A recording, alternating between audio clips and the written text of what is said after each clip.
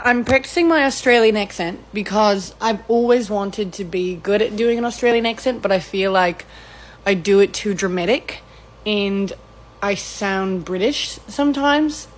And I know that Australian people are not British. Am I doing a good job? I don't know. I feel like I feel like you can hear my California accent intensely right now. Right now, my California accent pretty intensely right now. Right now. I sound like I'm from the South.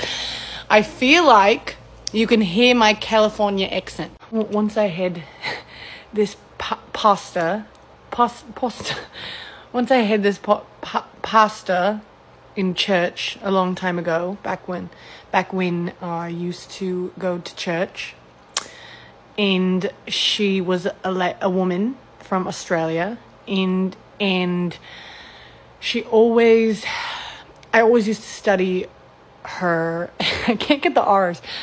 I always used to study her accent because her accent, because I always thought that it was very easy to do.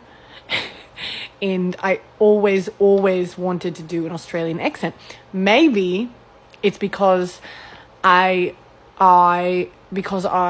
loved 5 Seconds of Summer when I was 14. I feel like they would say that. When I was 14.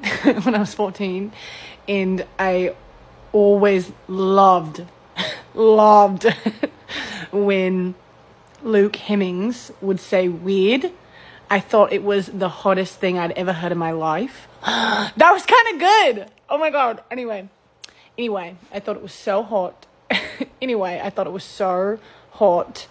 I feel like the R is like a specific type of Australia, and I don't know if I'm doing it. Like, I don't think my pasta said R.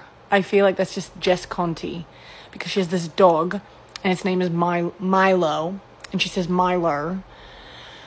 So what part of Australia says R instead of O? Let me know.